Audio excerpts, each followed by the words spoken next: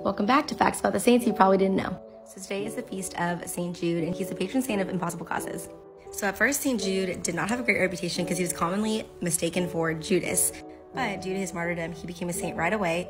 And right after he died, there were saints like St. Bernard and St. Bridget of Sweden who had visions and prayer where Jesus came to them and said St. Jude is going to be a special saint of hopeless causes. Tradition holds that St. Jude was the actual cousin of Jesus.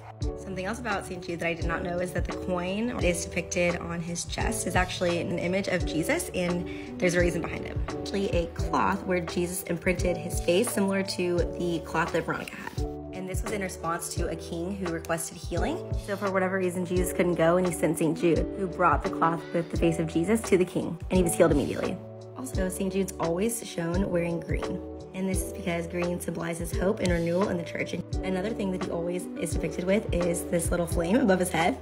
And this is to show the importance of his presence at Pentecost when the Holy Spirit came down upon the apostles and baptized them in tongues of fire. Another really cool thing about St. Jude is that he was one of the first evangelizers who crossed the world with St. James and the other apostles to bring the gospel message to people who hadn't heard it yet. If you're going through a tough time, I highly recommend asking St. Jude to pray for you.